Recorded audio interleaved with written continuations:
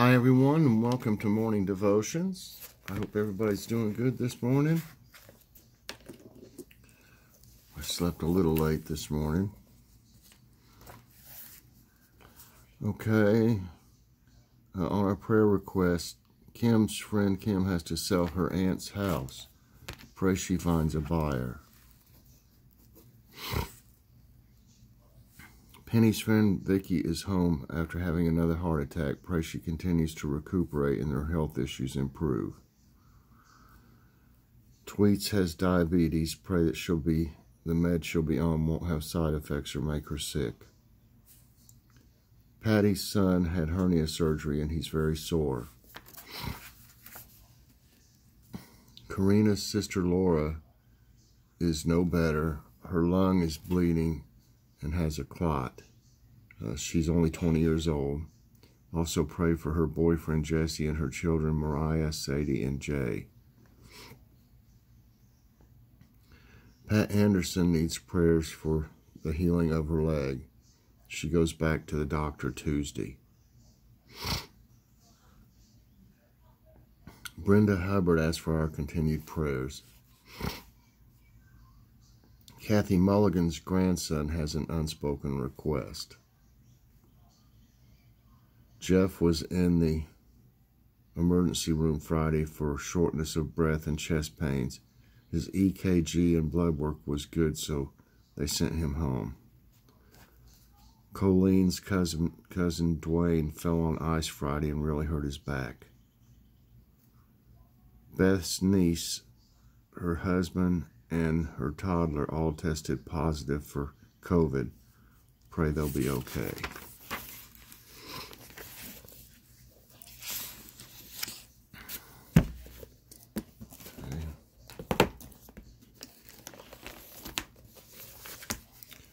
Our scripture of the day comes from Lamentations 3:19 through 26.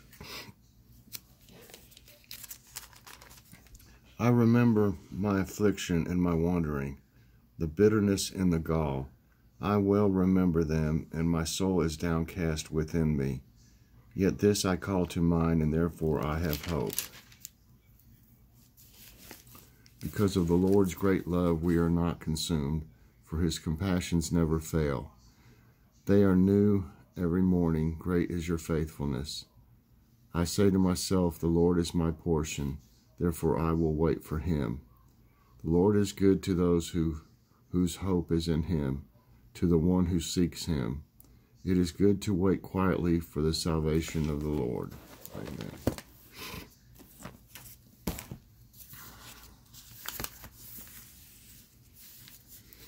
And our devotion today is entitled, New Every Morning.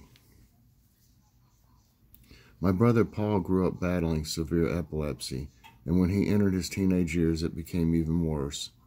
Nighttime became excruciating for him and my parents, as he had experienced continuous seizures for often more than 6 hours at a time.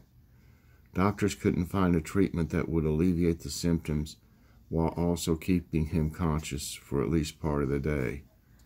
My parents cried out in prayer, God, oh God, help us. Although their emotions were battered and their bodies exhausted, Paul and my parents received enough strength from God for each new day. In addition, my parents found comfort in the words of the Bible, including the book of Lamentations. Here Jeremiah voiced his grief over the destruction of Jerusalem by the Babylonians, remembering the bitterness and the gall. Yet Jeremiah didn't lose hope. He called to mind the mercies of God, that his compassions are new every morning. So too did my parents. Whatever you're facing, know that God is faithful every morning. He renews our strength day by day and gives us hope. And sometimes, as with my family, he brings relief. After several years, a new medication became available that stopped Paul's continuous nighttime seizures, giving my family restorative sleep and hope for the future. When our souls are downcast, may we call to mind that God's mercies are new every morning. Amen. How has God sustained you through the trials you faced? How could you support someone who's enduring a challenging time? God, your love will never leave me. When I feel spent and without hope, remind me of your mercies and compassion. And Lord, I want to pray today for everyone on our prayer list. Please help all of them with their different needs, and help anybody out there that's been affected by the virus, Lord, and by the weather also. In Lord's name I pray, amen. I hope you all enjoyed this morning's devotions. Please press that like button, subscribe if you haven't already, and hit that so you get all my videos as soon as they come out. And share with everybody, please. All right, everyone. It's actually sunny out right now. I thought it was supposed to stay rainy, unless it's supposed to later on. But it's sunny out right now, so I definitely want to get out there and walk if I can. I need to get some exercise in. So, everybody, thanks so much for watching, and I will see you a little later on Morning Coffee Break. God bless.